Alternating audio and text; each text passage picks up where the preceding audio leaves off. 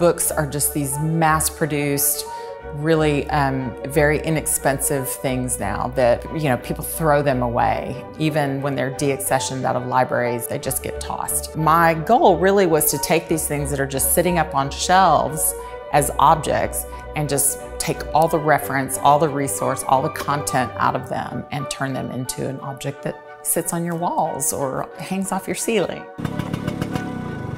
Hello and welcome back to the Quest for Zest. I'm Clark Underwood and I'm out here riding this scooter to the studio of Karen Hawkins. She's making sculptures and installations out of books, old books, and it is so cool to see what she can do with them. I can't wait to see it in person, but first, I gotta get there.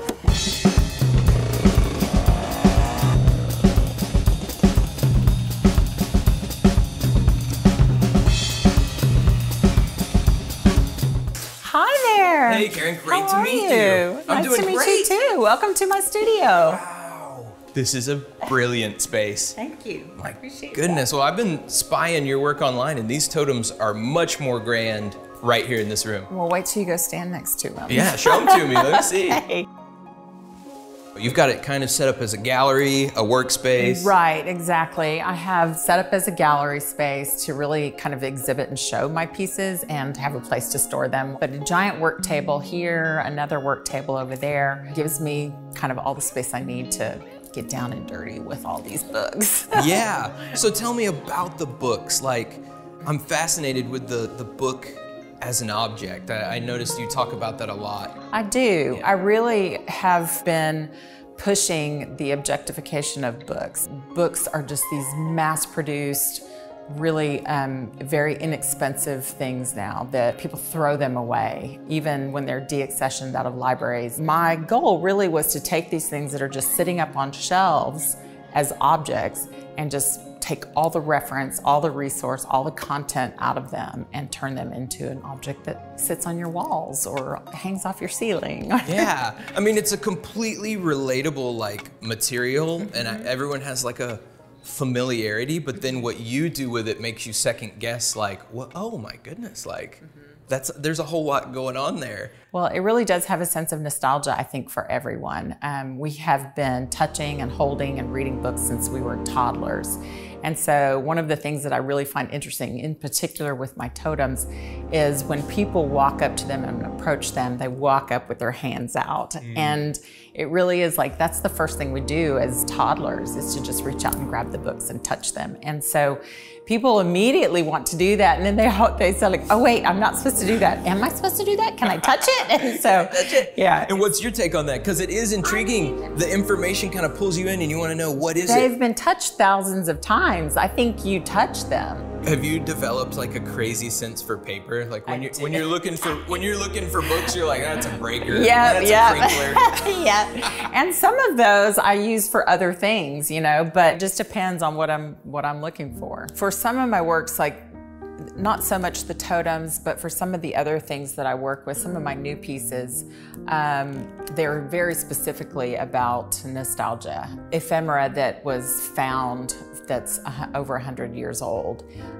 For example, my love letters, Bonnie and Frank. Tell me about that. So this piece, years ago in Round Top, I came across a metal box that was locked. It was a little metal lock box, and I've left it here on the table so you could look at it. And I shook it and there was something soft in there. I bought it for $5, got it home, unlocked it, broke it open, and I discovered about 40 love letters between this young woman, Bonnie Monty, in Kings Mountain, North Carolina. Wow.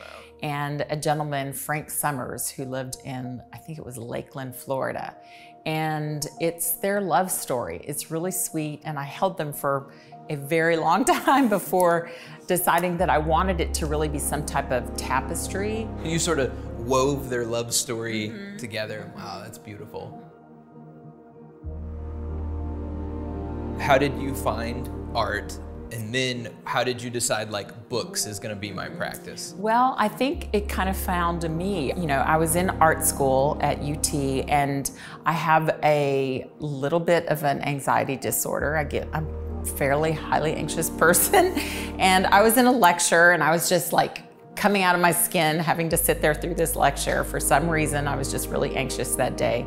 And I had a tiny little book. I just opened it and turned the page over into this one singular fold, and I ran my finger down the page, and I went, you know, and I thought, oh, that feels nice. That page is really nice under my finger. And I turned it and I put the next page down and creased it. And I just kept doing that same repetition of motion. And what I discovered is that it really calmed me. It was very meditative for me. And by the time I had kind of finished after 20 minutes of this, I looked down and I realized that each of those precise folds had begun to create this form that was really kind of coming out of the book. It was turning into like a half moon. Yeah, it was turning into this thing that I was like, oh, now that's kind of interesting. What if I put 2 folds in that one page? Or what if I folded it 3 or 4 times? What kind of forms will you create? And I just kept going. And that curiosity has never ended. Yes, yes.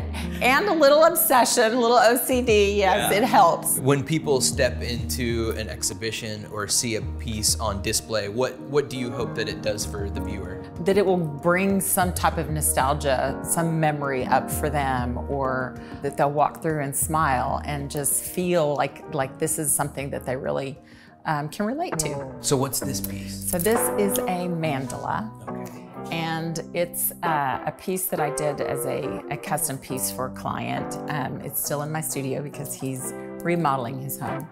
This one is made out of romance novels, and it's cut books. So now I have taken, you know, little paperbacks and cut them first into width that I need. Keeping the spine in place, and then fold them into varying forms. I love that you get a different look at the book, so you can see how the edges have started to patina, and then it gives you these gradients, and the way you arranged them, it gives it movement, and it really, the book comes to life in a way it was never meant to be. And then what's going on here?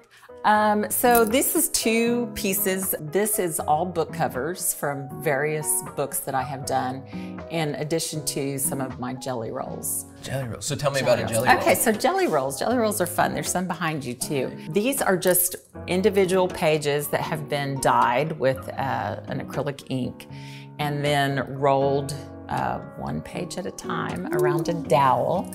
And really this came about, my grandmother was a quilter, and she would cut out squares of fabric, stack them on top of each other, these bright colorful squares, stack them on top of each other, roll them, and then tie them with another piece of fabric, string or something.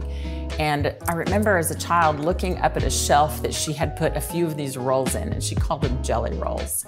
And the ends of them had these brightly colored, you know, swirls. And so this is kind of my referencing that memory of my childhood. This is you recreating your nostalgia in your books.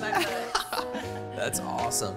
So tell me about the totems. Was this the beginning of the book? Yes. The book work? This was kind of the beginning. And it started with this small little book form that I did in a lecture, and it grew into this bigger book form.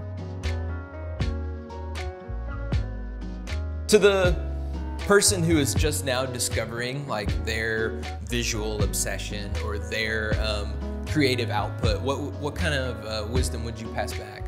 I think I would say just dive in fully dive in. Don't let anyone tell you that it's not the way to go or it's not the direction. You just go and do exactly what appeals most to you, and let that drive you, let that guide you. You do have to touch this though. Like, you really have to just hold that, because that it's heavier than I expected. I know. It's as heavy as a book. And it's sturdy. Is this a whole book? That is a book, a whole book. Wow. This is like that's probably a dictionary. Yeah, a dictionary. A Chinese dictionary. Might be a more efficient way to read. Thanks so much for letting me come into your studio and poke around and ask all these questions, because what you're doing is really cool and I really appreciate it. Thank you. I love sharing this with people, and I'm always happy to have people come and visit the studio. It's one of my actually favorite times is when people will call and say, hey, can we do a studio visit? So it's fun. I enjoy it. Well, thanks so much. I really enjoyed it. Thank you. Well, it has been an awesome day spent with Karen Hawkins in her studio, and it was so cool to see how she's taken old books, the object of the book, old information, and given it a new life, a new thing to be appreciated. Full of nostalgia, full of wonder, such a curious creation. I'm glad to have seen it, and I'll catch y'all on the next one. This has been The Quest for Zest.